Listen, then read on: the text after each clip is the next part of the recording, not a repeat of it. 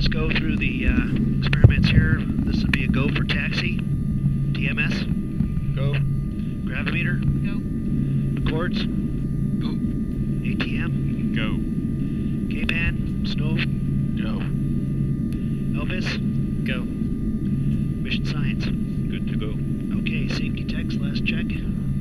Today we're doing the underflights of the cryosat radar altimeter and the ICESat laser altimeter. ICESat is a satellite laser altimeter, cryosat is a satellite radar altimeter, and these two instruments are used to measure topography of land and snow and the ocean surface. Some of the stuff we do is calibration and validation of the data products they get.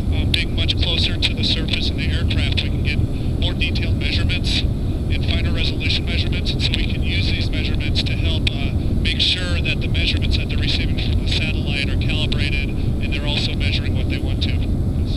With the radar we have, we can actually look at, distinguish the surface layer and internal layers and help to answer these questions. What we hope to see is good agreement between the measurements. It'll take a while to get the measurements back from the satellite system and then also process the data and go through the calibration routines and then do the comparison between those two. So it would be quite a bit of signal processing and analysis to come up with some results from